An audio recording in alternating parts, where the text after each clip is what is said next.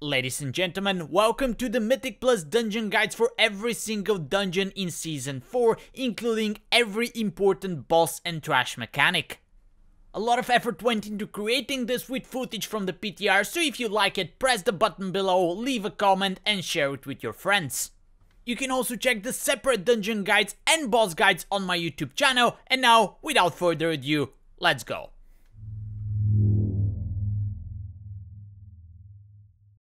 Ladies and gentlemen, welcome to the Ruby Life Post Mythic Plus Dungeon Guide for Season 4. Footage is from the PTR, subject to change, but I assume it's gonna be pretty close to what it's going to go to the live servers. Beware of the Juggernauts because they're going to cast Excavating Blast Big Circle on the ground, which is going to one-shot you, and it could be hard to see if you pull them in the first room in the water. Save a stun, knock-up or any other CC for the Tectonic Slam of the Earthshapers, as if it goes off it does a lot of AoE damage and it's not interruptible. And all the interrupts should go to the two Weavers, which are going to cast Ice Shield, just an absorb that is going to slow you down killing them, and they're also going to be casting Ice Bolts that you can send any spare interrupts at. Few packs of those and you're gonna end up fighting a mini boss which is going to put swirlies on the ground that you need to dodge, and he's gonna follow them up with a charge that you also need to dodge. Keep in mind that he does a lot of damage to the tank on fortified weeks especially, so be prepared to heal the tank while on the move dodging the swirlies. The first boss is Meldrusa. She's going to summon ice bombs at the feet of everybody in your party. Try to stack those and keep them close together as you have to dodge them later. As her next ability is called Chill Storm, she marks a player in your party. They have 3 seconds to drop a circle that then starts to suck everybody in. Run out of it as quickly as possible and keep in mind that you'll be taking ticking damage while the circle is active, with a big chunk of AoE after it ends and explodes. At 75 and 45%, she summons a bunch of mobs that you have to AoE down. They also put a stacking debuff on your tank. Make sure to dispel it before it reaches 8 stacks or the tank gets frozen. And the boss also puts a huge shield on herself. You have to DPS it down to interrupt her, as she's doing heavy AoE damage to everybody in your team. The rest of the time she's gonna keep juggling between the Hell Bombs and the Chill Storm. After you kill the boss, you fly up and you start going in a circle. There's 2 mini bosses on each side. If you go left, you're going to fight Thunderhead. He's gonna put 2 debuffs on players that do a lot of damage on expiration or dispelling, so try to dispel one, heal up everybody, and then let the second one expire to heal up once more. And the boss also has a Storm Breath, which is a frontal that you need to dodge.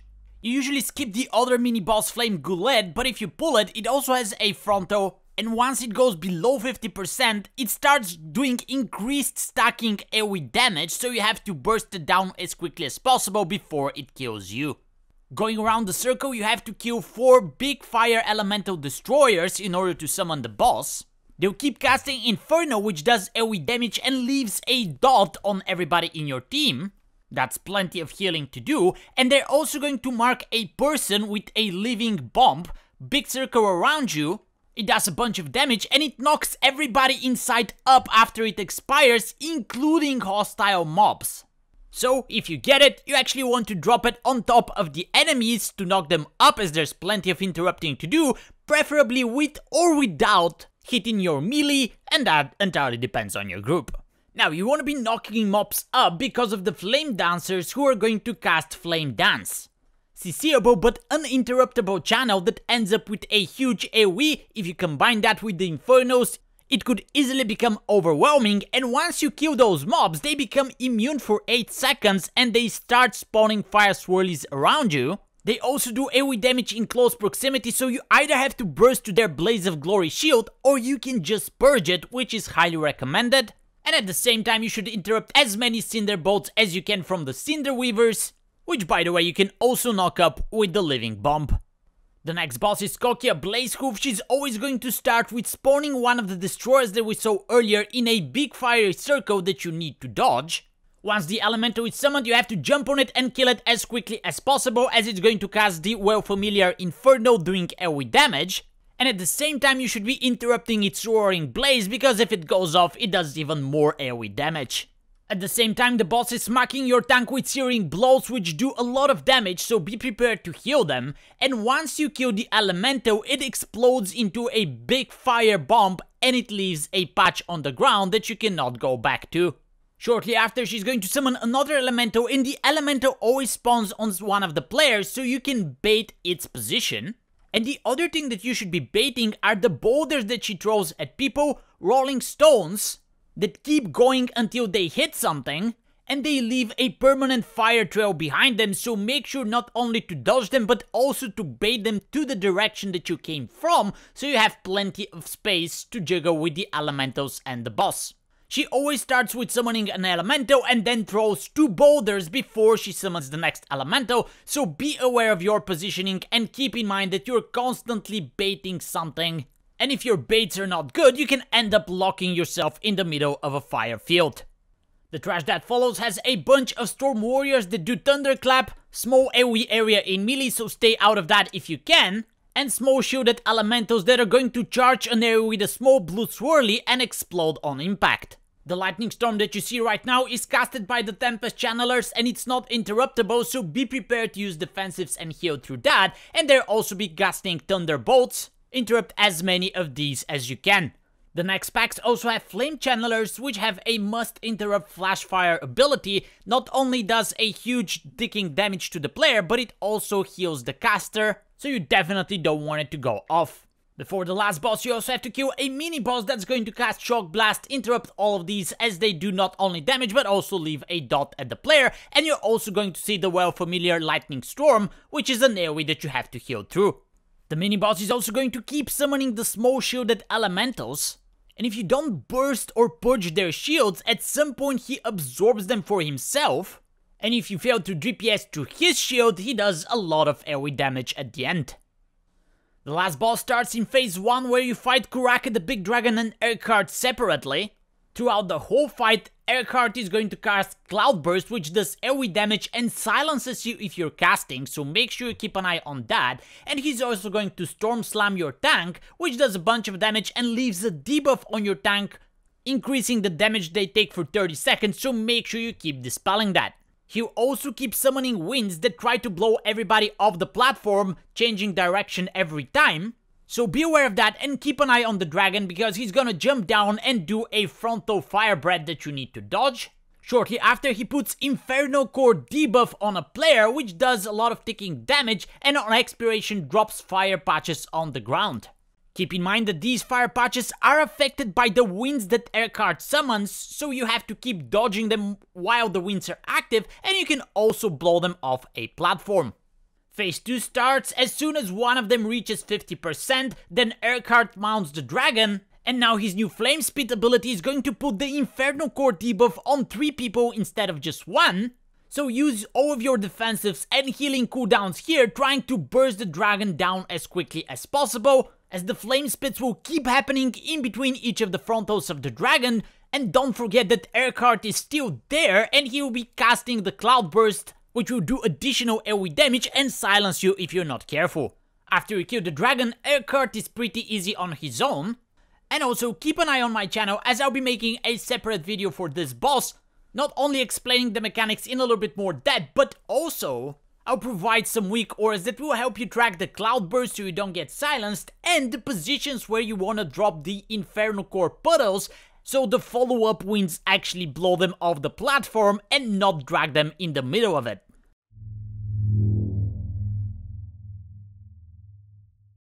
Ladies and gentlemen, welcome to the Uldaman Mythic Plus Dungeon Guide for Season 4 PTR footage, so some changes are possible before this goes live. At the start, you're gonna see some Geomancers interrupt their spikes as much as you can, but always save an interrupt for their Chain Lightning, which does a lot of AoE damage. The Basilic Spiked Carapace puts a dot on your tank, which stacks, so interrupt those as well, and make sure to stay out of the AoE stomp of the Berserker's big brown swirly on the ground. The first boss is a trio of Lost Dwarfs. Eric is going to throw daggers doing single target damage to players and cast Skullcracker, brown swirly on the ground that you need to dodge. Olaf is going to throw his shield at you, which does damage and ricochets to nearby players, so stay away from them. He also casts a dome, which reduces the damage taken while the dwarfs are standing inside, simply interrupt that channel. And Belloc has a frontal and a cleave, so make sure you always stand in behind him. At some point, the dwarves jump in their boat and they start doing AoE damage, shooting fire swirlies on the ground that leave fire puddles. So keep dodging these, and keep in mind that in some variations on the PTR, the AoE damage was quite significant, and this might be the case when this goes live on the servers as well. Once the dwarf get off of the boat, the fight continues as before. The trash packs that follow introduce some new mobs, but the only new ability is the throw rock just swirly on the ground that you need to dodge, and you will arrive at the second boss. Brahmak is going to call 4 adds, one of them is ranged, you need to interrupt it so it goes on top of the boss and you can cleave it down. The other 3 adds are ambushes, they're gonna jump on players and do single target damage. He also does Thundering Slam, big blue circle, don't stay inside. And for his main ability, he summons a totem that starts doing pulsing damage to everybody in your party. So you wanna focus it and kill it as quickly as possible. Once that happens, all the mobs around the totem get stunned, including the boss, and they take increased damage. So make sure to drag them on top, keep interrupting the geomancers, and after that everything continues in the same sequence of abilities. After the boss you get to fight some custodians, the earthen ones cleave, so stay behind them, if the rafty ones have a jagged bite. That's a stacking bleed on your tank, could get pretty nasty if you do not stun them, as that ability is not interruptible. And they also keep getting enraging stacks, doing more and more damage, which continues until you stun them. They're also quite slow, so there are some strats where you can just put them on top of the next boss. The Launder starts with 2 orbs or 2 stacks of above that prevent him from getting stunned. He also marks players that drop circles underground, moving the boss through those circles removes one of these stacks. You have to manage to do that and then drag him through an orb for a 3rd time before he manages to cast Titanic Empowerment, which is basically Enrage, and the boss starts doing more damage. Keep in mind that every time you stun the boss, he gets a stacking buff that increases the damage that his other abilities do. So try to time the stuns with the Titanic Empowerment cast, and keep in mind that regular stun abilities also work on the boss. Other than that, the boss is gonna keep casting Crushing Stomp, huge AoE ability that knocks everybody back. And he also leaves 10-second bleeds on random players throughout the fight. You have to make sure to heal them back up to full before the Crushing Stomps, so that they don't get one-shotted by them. Obviously the later stages of the fight are gonna be harder because the boss is going to be doing more damage, so saving Bloodlust for then is advisable. The trash that follows includes some weavers which are going to cast Hail of Stone, an interruptible channel that you need to CC because it does huge AoE damage to everybody in your party, and they'll also cast Stone Bolts, save any spare interrupts for those. The priority interrupt here is Curse of Stone, casted by the Wardens. If that goes off and you cannot dispel it, the target becomes a stone, they get stunned, and after a short while they'll explode in a big brown swirly. So make sure to interrupt that, and also spare interrupt should go to the Earthen Ward, which is just a shield placed on a friendly target. There's a pack with Runic Protector, coordinated groups try to avoid this mob as it's quite nasty. Featuring Slam hits several players and leaves puddles on the ground that you need to move out from, and then he's going to cast Earthquake. 6 seconds channel that does heavy AoE damage to everybody in your party, it's not avoidable, so you simply have to heal through it. What follows is an area with a bunch of spiders that are going to pounce on people and do damage, leaving stacking poison on your tank. Having a poison dispel here really helps. And while you fight them, you have to interrupt the bats around them. The sonic burst, if it goes off, you take heavy AoE damage and you get silenced.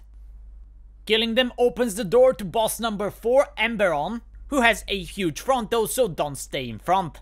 His first AoE ability is called Unstable Embers. Fire circles are spawned around each of the players. Make sure you don't overlap those as they explode for a lot of damage shortly. And keep in mind that the adds near the wall are going to keep sending those fire pillars at players, so you need to keep moving and dodging them throughout the fight. At some point the boss also casts Searing Clap, which leaves fire debuff dot on every player.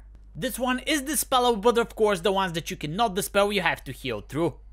Every 40 seconds the boss jumps into the middle of the room, becomes immune, and spawns fire beams that start rotating around the room, so make sure you don't get hit by those. In order to transition him back to phase 1, you have to kill 4 adds around the room that are channeling towards the boss. And you have to do that while moving in front of the beams. It's highly advisable here to stack on your tank before this phase starts, so everybody's group and the healer can keep you up, as everybody is taking ticking damage throughout that phase. The boss will keep juggling between those two phases until it dies. The trash that follows introduces several new mobs. The first one is the Ebonstone Golem. It has a 3-second thunderous clap cast that does heavy AoE damage to everybody inside, but you can avoid that damage by hiding behind some of the pillars in the area. The Earthen Guardians are going to cast a dome that does damage to everybody inside and buffs the damage of the unfriendly mobs that remain there, so make sure you move everybody outside of it. And just before the last boss, you're gonna fight some Infinite Agents, interrupt their Hasten ability as it buffs their damage, and you can drag them on top of the Infinite Time Reavers, which have an aura. This aura puts a stacking debuff on everyone, reducing their haste and inflicting damage, but keep in mind that you can reset your stacks if you hide behind a pillar and line of sight them up. The debuff is also dispellable, so that's another way to get rid of your stacks. Few packs of these, some jumping tricks to avoid a double Time Reaver pull, and you should be at the last boss. He's gonna keep casting a time sync dot on 3 players every 20 seconds. It does a ton of damage and it slows you down, but that also means that you can dispel it with abilities like Blessing of Freedom, Tiger's Lust, Disengage, Thunderous Pulse, etc. And you should definitely do that, as your healer can only dispel one of them and everybody else won't be able to keep up with the damage that the fight has. The time sync debuffs are usually followed by a Wing Buffet, which is an AoE that knocks you back, so everybody needs to be topped off before that happens, and the boss also has a frontal, so make sure you're standing behind it. As you can see, you have to keep dodging all the puddles on the ground until the boss casts Rewind Time. At this point you have 12 seconds to stay on top of those puddles to shrink them down, and you also get a haste buff while doing so. During this, the boss fills up his energy bar back up and then goes back to phase 1, which will continue with the same abilities, draining his energy back to 0 before the next rewind. After few iterations, you should be able to kill the boss and complete the Uldaman dungeon.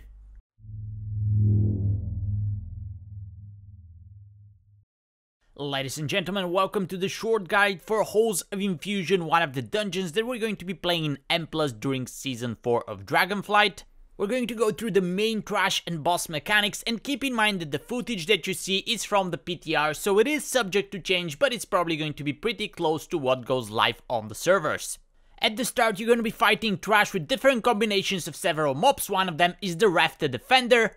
Make sure to interrupt their demoralizing shout, as it reduces the whole damage that the whole group does, and definitely stay behind them as they have a frontal that applies a nasty bleed. The containment apparatuses are these orbs that are going to channel a beam to your target, which you cannot interrupt but you can stun. Their target is random, and later on you're going to be fighting few of those at the same time, and if they target the same person they can take a lot of damage, so be prepared to heal and use defensives. And make sure to save an interrupt for their Expulse cast, which does heavy AoE damage to the whole party, so you should prioritize interrupting that over the demoralizing shouts. You should also constantly watch your feet, as the Galemoncers are going to jump and do AoE damage in an area, so simply dodge that. After you go through several packs of different sizes containing different combination of these mobs, you're at the first boss, Watcher Iridius. He starts at 30% health and he has a frontal called Titanic Fist, so stay behind him. He's also constantly going to do a channel called Static Surge, which does heavy AoE damage to your whole party, so healers be ready with a cooldown for those 6-second windows. His next ability is called Power Overload. He's going to mark 2 people with debuffs, sticking dots, that they have to run away from the party, as when they expire they drop these circles on the ground that do damage, so you don't want them on top of your team. And keep in mind that you can dispel these dots, but you should be careful doing so, because if you dispel them on top of the boss, the puddles are also going to drop there. The boss also casts Spark Volley, which are just these blue swirlies on the ground that you have to avoid. At 15%, the boss transitions to phase 2 and 4 orbs are going to spawn around him. He is immune to damage and he's going to get a stacking damage increase buff. The only way to stop it is to dispel him by killing the orbs on top of him. Once they die, they explode, so move out of this area, which is going to negate the shield that he has, but they're also going to do an interruptible cast that you can stun, so keep an eye for that as well. After that, you go back to phase 1, but now the boss is doing even more damage because of the debuff, depending on how many applications he managed to get, and Once he casts Power Overload and puts the debuffs on the people, once they expire, the circles that they leave on the ground are even larger radius now, so you have to run them further away from the group. Keep in mind that one of the nice changes right now is that once you drop the circle, it starts small and it expands, which means that you can outrun it and not take much damage from it, which was not the case in the previous iteration of this dungeon. Once you kill the boss, you have a choice of where to go left and right, but you're going to see basically the same trash mob in just different combinations. The shock troopers are going to try to cast Elemental Focus, which is going to make their primary attack smacking your tank an AoE, so make sure to interrupt that and only heal your tank instead of the whole party. And they usually have some zealots around them, invisible mobs that are going to stun the initial target, so make sure to let your tank run in first. You're also going to encounter small frogs called Curious Sloglets. They fixate a random target, and once they hit it, they apply Stacking Poison debuff, which not only you have to heal through, but if it reaches 10 applications, you instantly die. So make sure to CC and slow them down, especially if you don't have a Poison Dispel, and keep in mind that you're going to see those same little friends on the next boss. You're also going to see the Dazzling Dragonflights, which have Dazzle, a frontal cast that not only does damage, but it disorients as well, so make sure to interrupt that. Just before the second boss, you're going to fight two mini-bosses. The first one is called Flamecaller Amy. Make sure to interrupt as many of the blasts that she casts as you can, but always make sure to save an interrupt for its Cauterize cast, which is a huge heal that you must interrupt.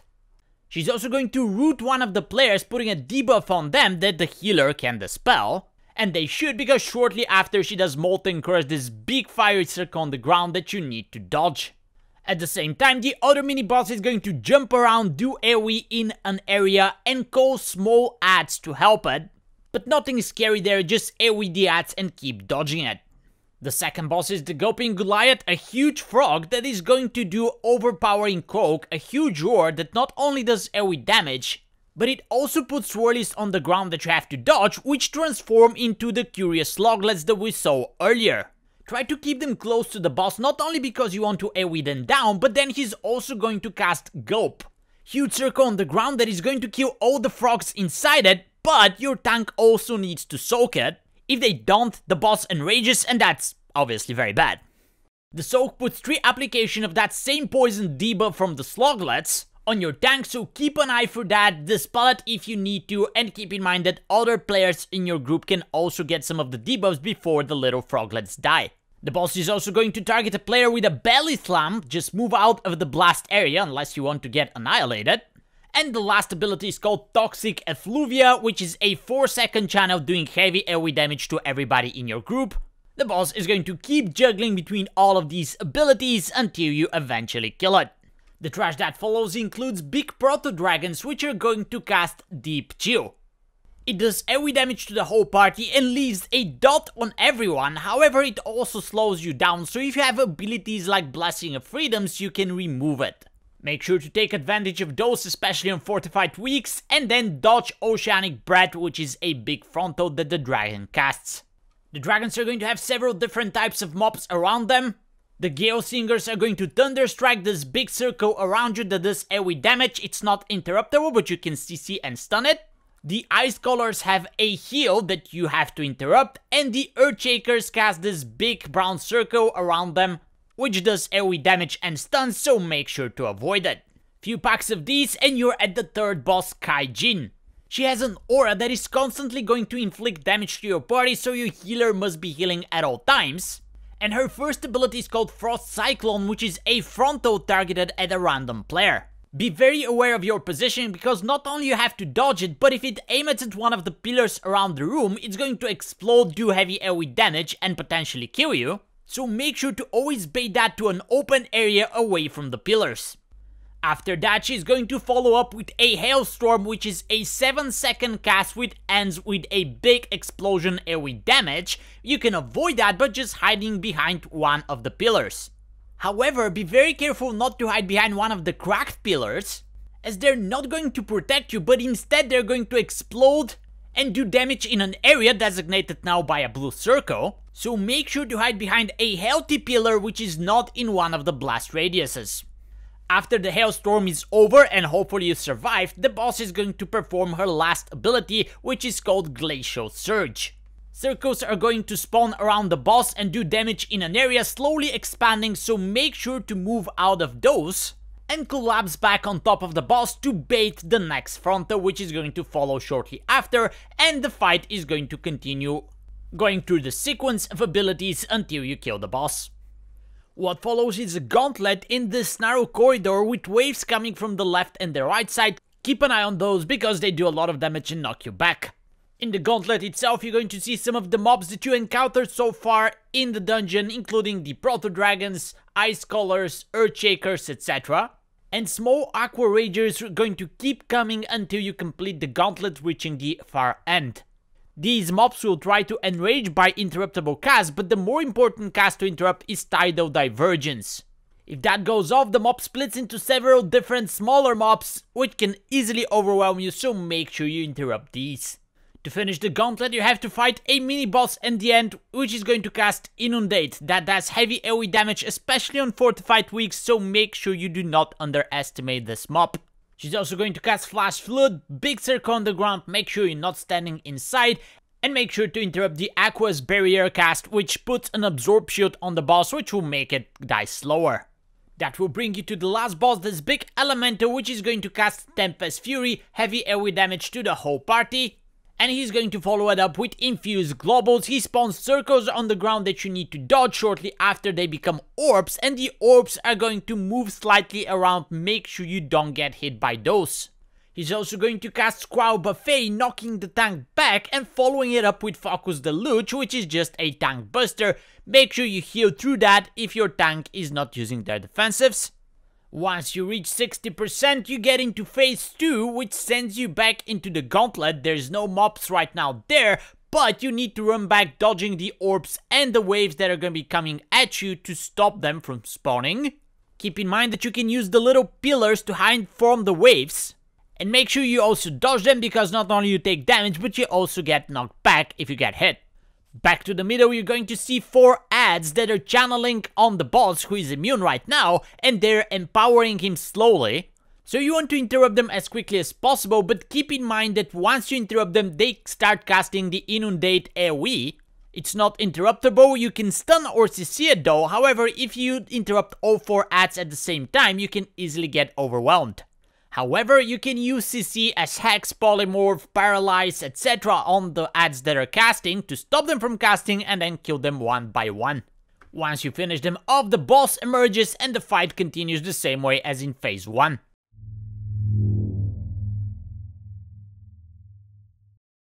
Ladies and gentlemen, welcome to the Nokhud Offensive Mythic Plus Dungeon Guide for Season 4. Footage is from the PTR, so changes are possible, although unlikely.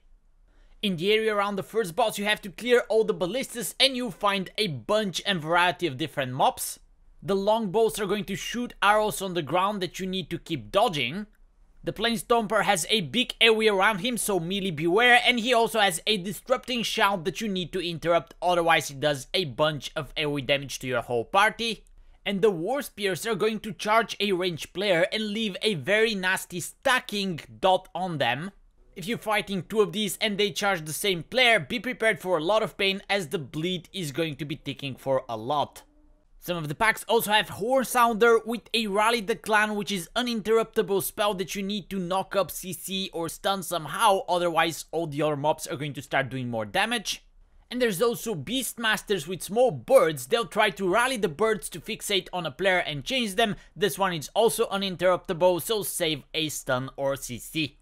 The first boss is going to summon an ad that is going to run across the battlefield and try to break the ballista across it. You have to slow it down and kill it before it succeeds to do that, as at the same time the ballista is charging, and once it's done, somebody needs to run to it and click it so it fires to the boss. It does a little bit of damage to the boss and it stuns it, preventing it from casting a huge AoE that is going to wipe your party. After that, new ballistas start charging and another ad is going to come up and try to break it, so rinse and repeat that part. And while doing that, be aware that the boss has 2 more abilities that he's going to be casting frequently. Shards of Stone is just an AoE that hits everybody in your party. Be prepared to heal through it after it's done. And then there's a Tectonic Slam, big circle around the boss, just make sure you're not in sight. Quick tip here, you can fire the ballistas as soon as they're ready, you don't have to wait for the boss to start casting his AoE ability. The area around the second boss features several packs with totems, small mini bosses and few mobs around them. The named mobs are going to try to do AoE to your party using the totems, so you can focus it down first and interrupt their storm bolts to reduce the amount of damage that your party is going to be taking. But always save an interrupt for the Storm Speaker's Tempest channeling ability, as it starts doing heavy AoE to your party and leaves a dot on everyone. So this is the highest priority interrupt in all of those pools. Apart from the totem pools, there's also a patrol around the boss, a big lizard, and a few storm shields. The storm shields are going to shield themselves, burst through the shields quickly, as if they expire without you damaging them, they're going to do AoE damage to your party. Interrupt all of the lizard's thunder strikes. Make sure you're not in melee when he casts Thunderclap, and if he targets somebody with the Chain Lightning, run away from your party, as you're going to take damage, but if you're close to other players, it's going to jump to them and damage them as well. After you kill all the totems in the area, you summon the second boss, the Raging Tempest. One of his main abilities is Lightning Strike. Every player has a big circle around them, explodes in a little bit, so make sure you do not overlap these and be prepared to heal up after. And he'll also constantly spit out orbs around him that are going to start crawling towards him. You want to soak all of these because doing so gives you a stacking damage increase buff, caps at 10.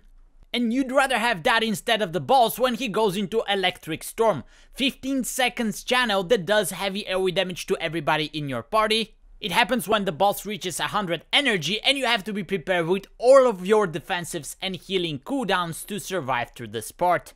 All of that keeps repeating. Keep in mind that the Lightning Strike blue circles also kill orbs around them, in case you couldn't soak some of them, and the boss also gets a buff called Surge of Power that increases the damage that he does to the tank, but this one is purgeable, so if you have the capability to do so, definitely take advantage.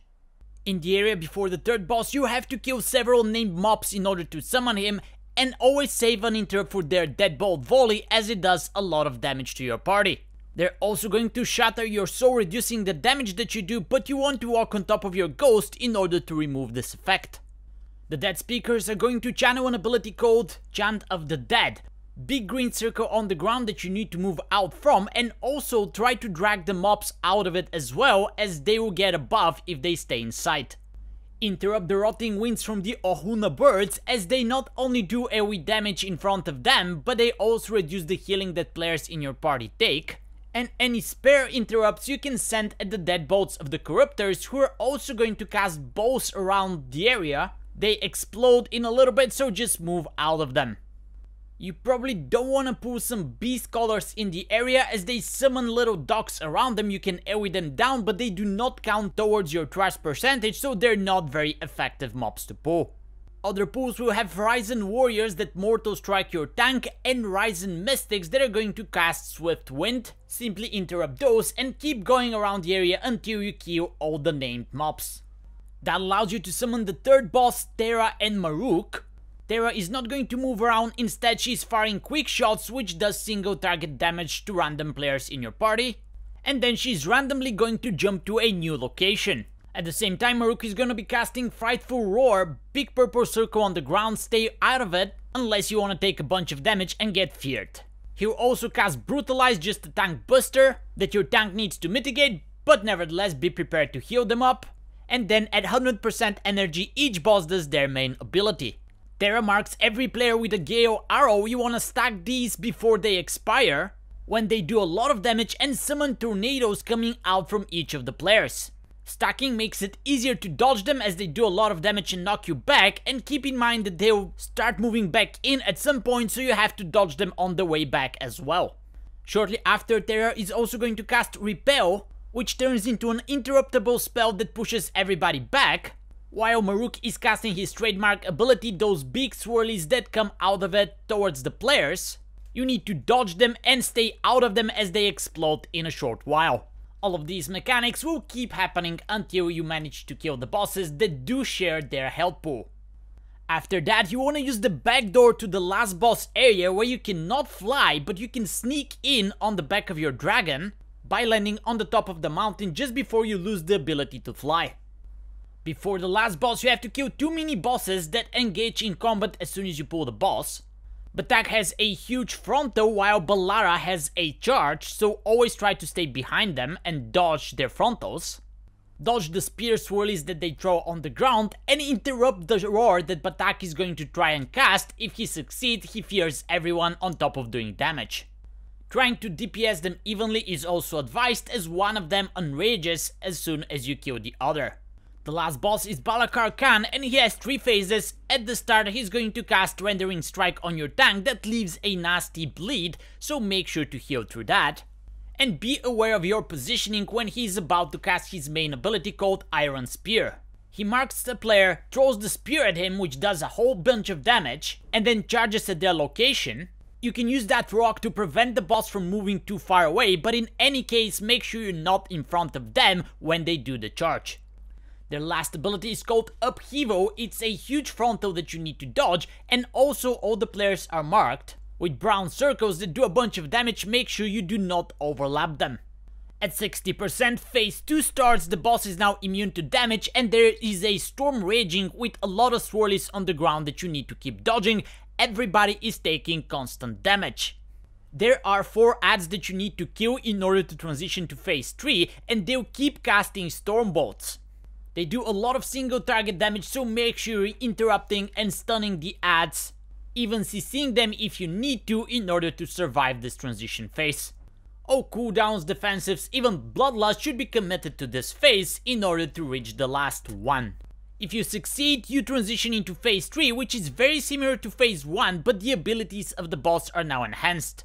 You have to keep dodging the boost swirlies on the ground, and the spear now not only does damage, but it also sucks in all the players into the player's location. At least you can still use the rock to dodge the charge. The tank buster now leaves a debuff that you need to dispel. Not only it's a dot, but it increases the damage that the tank takes. And Upheaval now leaves permanent puddles on the ground that remain there after the ability is done. The boss will keep cycling through all of these abilities, and if you manage to survive them, you successfully complete Nokhud Offensive.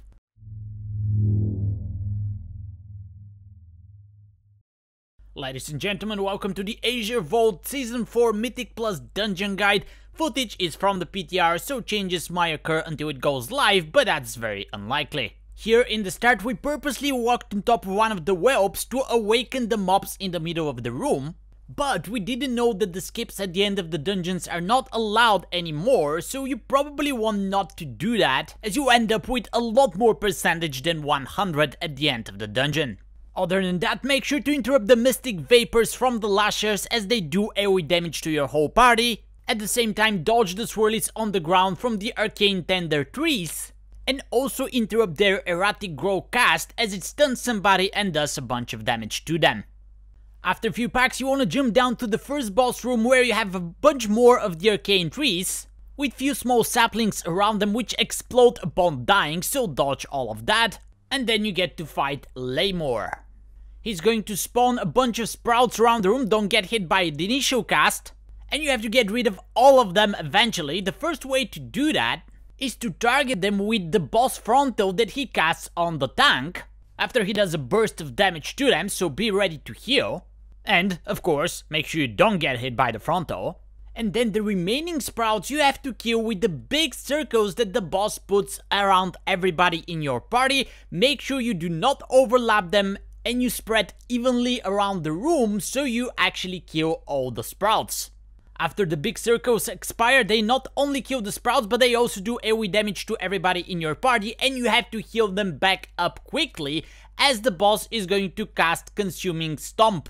This does another burst of AoE damage, which is increased for every sprout that remained alive. You also probably noticed that every sprout that you killed summoned a sapling, collapsed those on top of the tank, and keep in mind that they still explode upon dying, so be careful not to get caught in the blast radius.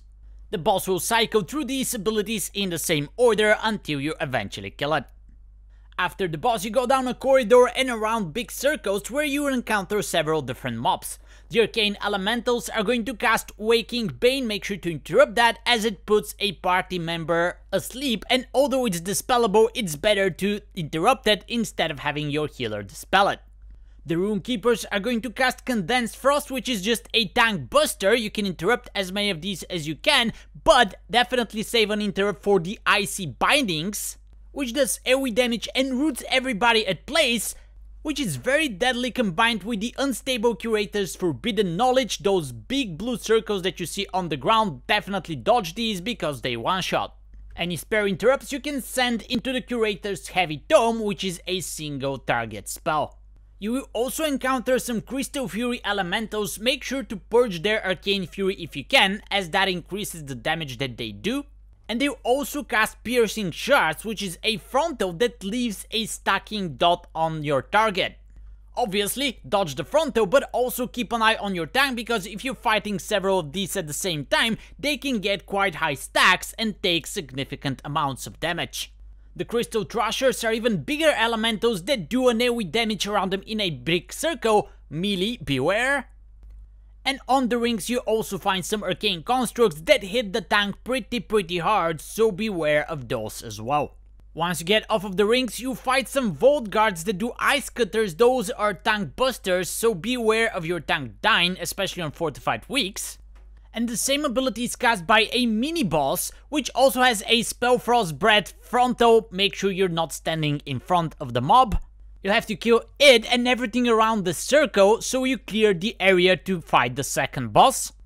And some of the packs are going to have those small arcane elementals which are going to cast AoE swirlies on the ground. Simply dodge these. The second boss is Azure Blade. She's gonna summon adds that you need to interrupt and cleave down along with the boss. And then you have to be on your toes all the time because she has a big frontal orb, which comes along with more blue swirlies on the ground that you need to dodge.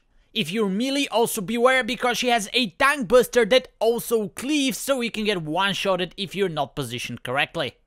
After 40 seconds, the boss jumps in the middle of the room, becomes immune to damage, and starts shooting out orbs that you need to dodge. On top of that, there's even more blue swirlies on the ground that you also need to avoid. And while you're dodging all of these, you have to kill 4 adds that are surrounding and channeling on top of the boss to remove his immunity. Make sure that you're using defensives and healing cooldowns during this phase, especially if you're away from your healer, as the adds on the opposite ends of the room are quite far apart.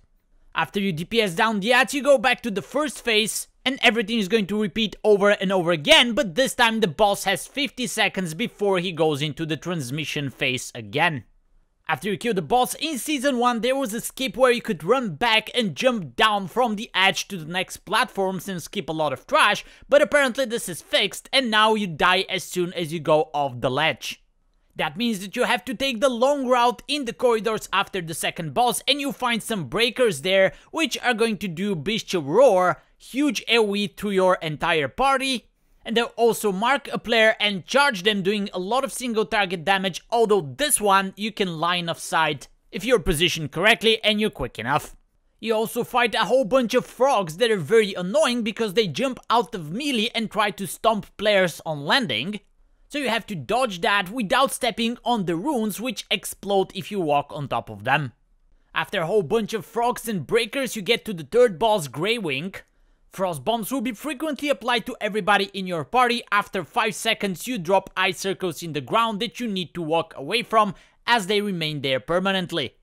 After the bomb, she targets a player with Icy Devastation, a beam that does a lot of single target damage, but while it's active the player also pulsates damage, so that person needs to move away from everybody else.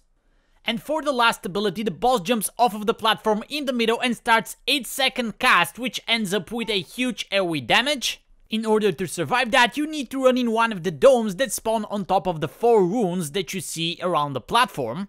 They reduce the damage of his ability by 50%, but keep in mind that you're still gonna get hit pretty hard on Tyrannical Keys. These abilities keep repeating until you kill the boss and you jump down the platform to the last one. Umber Skull is a big dragon that's going to cast Dragon Strike on your tank. That's a tank buster that does initial damage and leaves a heavy dot on your tank that you can dispel, so make sure you keep doing that throughout the fight. Crystalline Roar is yet another fronto, so make sure you're dodging that. And when the boss casts Arcane Eruption, few orbs are going to spawn around the room. They're going to start moving around slowly, so make sure you're dodging them and you're never standing on top. At 75, 50 and 25%, the boss is going to summon Detonating Crystal that you have 20 seconds to kill. Otherwise it explodes and does heavy damage to your whole party, and the crystal is summoned with a shield. While the shield holds, the whole party is taking heavy damage. So that would be a good point to use defensives and healing cooldowns. The last ability is called Unleash Destruction, 3-second cast that knocks everybody back and does AoE damage to the whole party. Make sure you don't get knocked back into one of the orbs.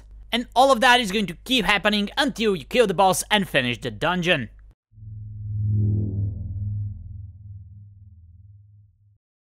Ladies and gentlemen, welcome to the Algeth'ar Academy Mythic Plus Dungeon Guide for Season 4 in Dragonflight.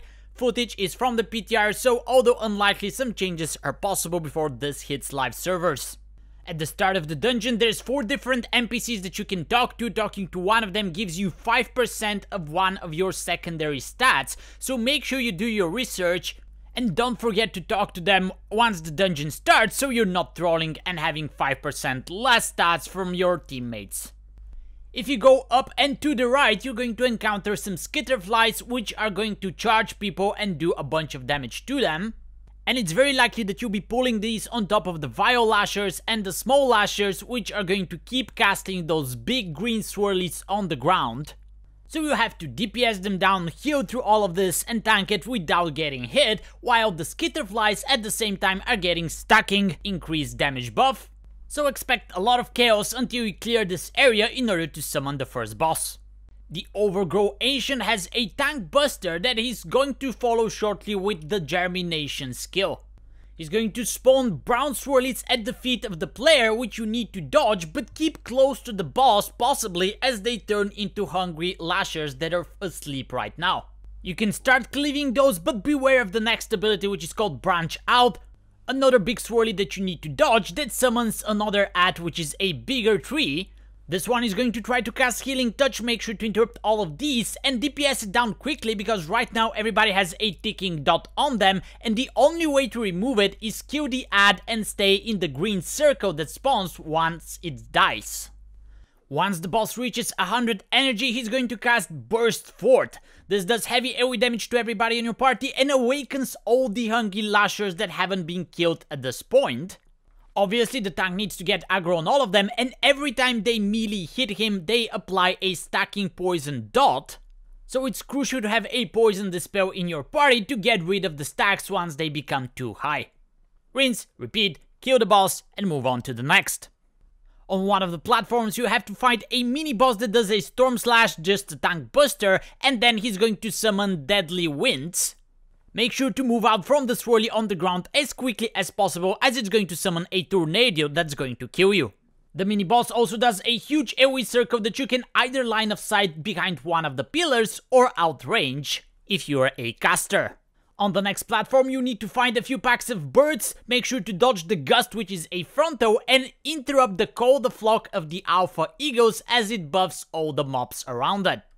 After a few waves of birds, a circle and balls spawn on the platform. You need to get the balls into the circle and press your extra button in order to summon the boss. The boss arrives with a bunch of fire swirlies on the ground. Make sure to dodge these so you don't die even before the fight started. And the boss is a big bird that leaves a nasty dot on your tank, so be prepared to heal through that. The boss's main ability is Deafening Screech, which does AoE damage to everybody in your party and leaves a stacking debuff which increases the damage from subsequent casts. As you can see, the boss also has a fronto, so make sure you keep an eye for that at all times. Shortly after, a fire and a wind circle are going to spawn on the platform along with the balls that we saw in the beginning of the fight. Bringing 3 balls into one of the circles and pressing the extra action button is going to get rid of your Deafening Screech stacks, but it's also going to remove the circle. So what you want to do is survive as many screeches as possible, and once the damage becomes unbearable, you want to throw some of the balls into one of the circles, usually starting with the fire one. That briefly stuns the boss, it takes increased damage, and then that fight continues with you having no deafening screech stacks, but now fire swirlies are going to keep spawning around the platform, so you have to dodge those as well. The boss, of course, is going to continue casting deafening screech, which is going to keep stacking on you, and once the damage becomes unbearable again, you can throw the balls into the wind circle. This is going to clear your stacks yet again, but now there's going to be winds that are going to be blowing you back and forth on the platform, and tornadoes that you have to dodge on top of the fire swirlies. Among all of these scales, you should be able to kill the boss before the deafening screech stacks become unbearable for a third time. The trash that follows has a bunch of different mobs. The spellbound Scepter is going to cast Mystic Blast. You cannot interrupt that, but you can CC or stun it, so make sure you have something available, otherwise the whole party is going to take a lot of AoE damage. Interrupt the Mana Voids and the Surges from the Mana Fiends, as not only they do damage, but they can also drain your healer's mana. And the Battle Axes are going to put a bleed on your tanks, so be prepared to heal through that as well. You also have to find the Arcane Ravagers, which are going to try and ambush somebody jumping on top of them and doing a lot of damage, but you can line of sight that skill, and the only ability that they have left and you have to worry about is the frontal that follows after that. Few packs of mobs like this and you summon Veximus, which is the next boss. He's going to spawn orbs that start crawling towards the boss, and if they reach him, he's going to do AoE damage and get more energy, so you actually want to soak them. However, keep in mind that they leave a debuff on you, which is stacking and increases the damage from subsequent soaks. This debuff is 20 seconds long and it is dispellable, but you can also let your tank soak a little bit more than everybody else. The other major ability is Mana Bombs. 3 players drop puddles on the ground and take a bunch of damage. They also take ticking damage once they're marked with those Mana Bombs before they drop them, so be prepared to top them up. Especially if there's an overlap with Arcane Fissure, which is an ability that the boss casts at 100 energy. It does another batch of heavy AoE damage and knocks everybody back, following up with a bunch of blue swirlies on the ground that you need to dodge. The nastiest parts of the fight are if the Mana Bombs overlap with the Arcane Fissure, be ready to use defensives and healing cooldowns for those moments. The boss also has a frontal, so make sure you're standing behind it, and keep doing all of these mechanics until you eventually kill it. In order to reach the last boss, you have to go back to the area where you killed the overgrown Ancient, and you're going to find some Echo Knights there. They will start spinning around in a whirlwind that you need to avoid, but you can also use the stairs to dodge it. The Invokers are going to cast Arcane Missiles, interrupt those as they do a lot of damage, and do not interrupt the Astral Bomb. This marks a player with a blue circle that explodes, and although they're going to take damage, they also damage the mobs nearby, so try to drop it on top of the trash. And if possible, save a stun or CC for the Restorers, who are going to cast shields on nearby mobs, but this one is not interruptible. The last boss is Echo of Doragosa, and she has a brand new ability, Unleash Energy, which does a bunch of AoE damage and summons 2 Arcane Rifts. The rifts are occasionally going to spit out orbs that you need to dodge, so be aware of that and stay away from them if possible. The boss is going to follow up with Energy Bomb. It marks a player who shortly after explodes, so move away from others, and you also get an overwhelming power stack. This slightly increases the damage that you do, but if at any point you reach 3 stacks, you drop another arcane portal on the ground, making even more orbs to dodge. The boss is also randomly going to apply stacks to players every now and then, and if you get hit by any of the orbs that come out of the rifts, you're also getting a stack. Long story short, if you're at 2 stacks and you know you're getting a third one, try to drop the portal near the walls. Other than that, the boss occasionally sucks everybody in, run out of the blast radius circle after that, and keep in mind that she has a frontal, so you have to be ready to dodge that at any point. The fight will slowly become more chaotic as there are going to be more arcane portals on the ground summoning more orbs, so try to stack those rifts close to each other and move the boss to an open area whenever possible, and if you manage to dodge everything, you kill the boss and you complete the dungeon.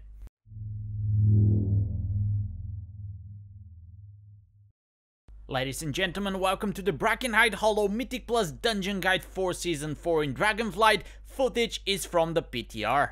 At the start of the dungeon, you're going to encounter a whole bunch of different mobs, starting with the Bone Bolt Hunters, which are going to throw traps at the ground. Just avoid these and leave a nasty bleed on players with their Bone Bolts. The DK speakers are going to cast DK surges at players. Just interrupt as many of this as you can, and once they summon a totem, make sure you spare an interrupt for their withering burst. This one is quite nasty, as it not only leaves a debuff on you that does damage, but it also reduces your stats. At the same time, the Mystics are gonna keep shooting earthen bolts at you, and those hurt particularly bad on fortified weeks, so make sure to interrupt as many of these as you can as well. The Claw Fighters are going to fixate a player and try to melee him to death, so just slow them down and CC them in order to prevent that. The Bone Crushers are going to put a bleed on players, and you have to heal them above 90% to remove it. Last but not least, the big War Scourge mobs are going to cast Rage Storm. That's an enrage effect that you can suit. They start spinning violently around, so make sure you're not in melee, and after that they're going to cast a spell that is going to fear your whole team, so always save an interrupt for that. Your goal in the first area is to open 5 Tuskar cages, which you can only do outside of combat, and once you do, you're going to spawn the first boss. It's a trio of mobs that you have to fight, and all of them have different abilities. Gash Dude is going to cast Gash Frenzy. He jumps around and leaves bleeds on several different players. These bleeds can be removed once the players are healed above 90% health. He's also going to cast Marked for Butchery. He jumps on a player, fixates them, and does a bunch of damage over 4 seconds. So be prepared with healing and defensives. At the same time, Rita Hacklor is going to cast Blade Storm. She starts spinning around and chases player around the boss room, so make sure you do not get into the circle. And when she's not doing that, she has a cleave, so if you're melee, make sure to always stand behind her. Always save an interrupt for the greater healing of the Trick Totem mob, and then keep interrupting its Earth Bolts the rest of the time. All 3 bosses have trademark abilities that they cast at the same time. Trick Totem summons a totem that hexes the healer, and the DPS needs to burst it down as quickly as possible to free them, so that they can dispel the blind on the tank that was casted by Gashtooth. The tank then needs to position themselves between themselves and the savage charge of Rita Hacklow and her target, which is a random player in your party, and if you survive that overlap, the rest of the fight continues as before. The next area has a whole bunch of mobs, but probably the most dangerous one is the Rotsinger. It has an AoE cast that you need to interrupt, and it's also going to summon a totem that's going to put that withering debuff on players that not only does damage but also reduces your stats. The debuff is a disease, so if you don't have a disease dispel, that's gonna make it a little bit harder. The smaller elder trees have a root that you need to interrupt, and the big withered oak trees have a stomp, which is a big circle on the ground that you need to dodge if you're in melee, and a frontal that everybody else needs to dodge, called Necrotic Breath. These mobs will also keep summoning small lashers. Make sure to run those on your tank so he can easily get aggro on them. After a whole bunch of pulls with these mobs, you're at the next boss, Treemouth. He has a frontal, so obviously dodge that. And he's also going to cast Decay Spray, which is green swirlies on the ground that transform into slimes. AoE them down and also save an AoE CC for them, as they'll try to cast spells at random players all at the same time, and if somebody's unlucky they can get one-shotted. The boss then casts Grasping Vines, trying to pull everybody towards him into a big green circle. At the end, he eats everybody inside that circle, and there's always should be one player soaking in there unless you want the boss to enrage. Once they're eaten, they take a bunch of damage, the boss has a shield that you have to burst through, and then you go back to the first phase. Keep in mind that the player who has been consumed has a debuff that increases the damage from subsequent consumes. So after your tank gets a couple of debuffs, somebody else needs to run in order for him to reset his stacks. And a good target for that is somebody with an immunity. After you kill the boss, you fight a mini boss that has a frontal called Sting Breath. It does a bunch of damage and it disorients the players that are caught inside of it. In its current version, it's actually dodgeable, but you have to be very quick. And also, melee, stay out of the circle once the boss starts to cast his Whirlwind. After you kill it, you want to skip almost every mob from it until the third boss, as they're quite nasty and hard to deal with. I have a separate video on how to do that, and the bear and the 2 birds you can actually pull on top of the boss as long as you keep interrupting the bird's screech. As for the boss called Gutshot, he's going to summon traps on the ground, these green swirlies. Make sure you don't walk on top of them, as you're gonna take damage and get stunned. And every time at 100% energy, he's going to call 2 hyenas that are going to join the fight. They're either going to try and jump on top of players, indicated by a brown swirly that you need to dodge, or the boss is going to mark a player and the hyenas are going to fixate them and start chasing them. You actually want to kite the hyenas into the green traps so they get stunned and trapped, and slowly cleave them down as long as they're not fixating you, while you keep interrupting the boss's master call, which makes the hyenas immune to the traps. The next area has a bunch of field callers which are going to keep casting Decay Surge at players, interrupt as many of these as you can, and save a stun or a knockup for their Rotting Surge, which casts those green swirlies around the room. At the same time, the Rot Hexers are going to put that disease on you, the big green circle, that stacks, does damage to you, reduces the damage that you do, and it spreads to players nearby which are standing inside of that circle. Another very nasty piece of business to deal with if you don't have a Disease Dispel in your party. The area is also full of small mobs that you can just cleave down along with everything else. And after several pulls with different combinations of these mobs and some of the ones that we have already seen in previous parts of the dungeon, you should be at the last boss.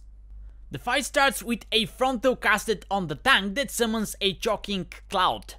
Make sure to dodge the frontal and then stay away from the cloud, which is going to start going in circles around the room, as going in gives you a debuff called Withering Rot. It's a dot that stacks and also reduces the damage that you do. The boss will then summon a totem, and the totem is always summoned at the opposite end of the room of where the boss is positioned, so keep that in mind and make sure you don't summon the totem inside of the cloud because you have 7 seconds to kill it, as it's gonna be casting Rotting Burst. If that cast goes off, then everybody in your party gets a stack of the Withering Rot debuff that I mentioned earlier, and you definitely want to prevent that from happening. The reason for that is the Decaying Strength that the boss casts at 100% energy. It does explosions at the player's location, so make sure you spread out, and it consumes all the Withering Rot debuffs, but it also buffs the boss for each stack that was available. It also removes the cloud from the arena, but shortly after she casts another frontal and summons another cloud. The fight then continues as before. The one thing that I didn't mention so far is that she has a tank buster called Decay Strike. It does a bunch of damage to the tank and puts a healing absorb shield on them that you have to heal through.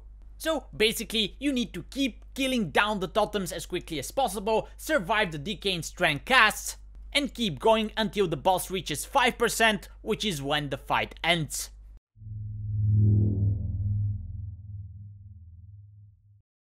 Ladies and gentlemen, welcome to the Neltharus Mythic Plus Dungeon Guide for Season 4. Footage that you're going to see is from the PTR, so small changes are possible before this goes to the live servers.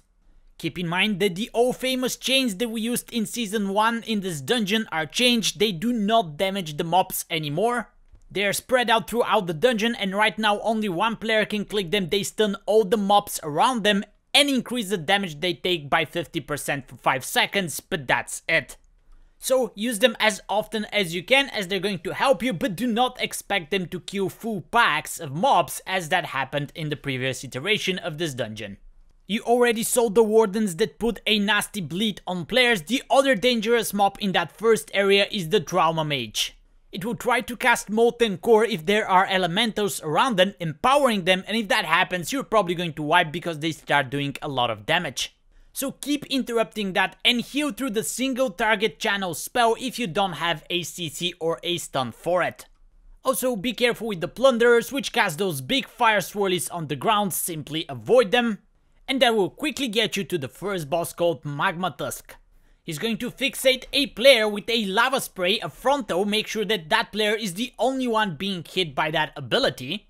And he'll also spawn fire swirlies on the ground, make sure to dodge. For his next ability, Blazing Charge, he chooses a direction and starts charging until he hits something. Make sure you're not on the way and dodge the lava waves that come out of him after the impact. His last ability is Volatile Mutation, which does a bunch of AoE damage and leaves a dot on everybody in your party. Defensives and healing cooldowns should be at hand here, but keep in mind that progressively the fight becomes harder as the boss gains stacks of damage, increasing the initial damage of the mutation, the duration of the dot after that, and the amount of waves that spawn after the boss charges. So, in short, the fight remains the same, but the later stages are going to be much harder. After you kill the boss, you run to the other wing where you're going to fight some hunters. They have a frontal cone on the ground that you need to dodge, and they're going to jump on people and leave a nasty bleed, so be prepared to heal through that. They will also throw spears on the ground, brown swirlies that you need to avoid because they will stun you and do a lot of damage if they hit you. If you happen to pull some bone tenders, make sure to interrupt their mending clay, which is a heal. And this area also features a mini boss that does a big fiery circle of damage around it that you can interrupt, and a bunch of fire swirlies that you can dodge. He's not that scary at all, so it's very easy to pull it on top of other mobs. The next boss is Chargat. He has a frontal that summons a magma wave that you need to dodge. And similar to the hunters before that, he's going to jump at a player using his Dragon Strike and leave a nasty bleed on them that you simply have to heal through unless you have another way to get rid of it. His main ability is called Grounding Spear. He targets the 3 DPS in your party with spears that they need to run out as they drop fire puddles on the ground and take a bunch of damage. And after that, they remain connected to those spears with a chain. At the same time, the boss casts Fiery Focus and enrages, starting hitting your tank and spitting more swirlies on the ground. And in order to calm him down, you have to run him through all 3 chains that are connecting the DPS players to the spears. That stuns the boss, he takes increased damage for a few seconds, and then everything starts over. Important note to make here is that you do not have to break all the chains at the same time, as every chain broken leaves a 4-second debuff dot on every player in your party, and this debuff is stacking. So ideally you want to stagger the chain breaks and wait 4 seconds in between so your healer can keep up, especially on high tyrannical keys. After that boss, you see several new mobs in the trash. The lava flares are small elementals that are going to keep casting melt at players. Interrupt as many of these as you can. But definitely save an interrupt for Mold of Combustion if there is an iron torch in the pool, as it does a lot of damage to the target and leaves a nasty debuff that you can dispel. Those mobs also have a frontal that you need to dodge, while the bone spitters around them are going to throw dragon axes at players, which leave a very nasty bleed that stacks, and the only way to stop it is by stunning or CCing, as it's not interruptible. There's also another mini boss here, but this one you can skip by simply walking close to the wall. If you do pull it, keep in mind that it does a lot of AoE damage and fiery circles that you need to spread with and heal through. And just before the next boss, you have to fight some lava bearers who throw lava on the ground, simply dodge that. And beware of the blacksmiths who do AoE damage to your whole party and leave a nasty bleed on your tank. Forge Master Gorek is the third boss. He's occasionally going to jump into the middle, smack his anvil and do pulsing damage to everybody at your party. Be ready to heal through that, and after that he's going to throw his shield at a target that bounces to 2 additional players. Each player hit takes a bunch of damage and summons swirlies on the ground that you need to avoid. After that he knocks back the tank. They need to run away quickly as he's going to jump after them and smash the ground. This is followed by a Forge Storm, a bunch of swirlies on the ground that you still need to dodge, and then everything repeats with the boss jumping back in the anvil in the middle, doing the AoE and going through the sequence of actions until you eventually kill it.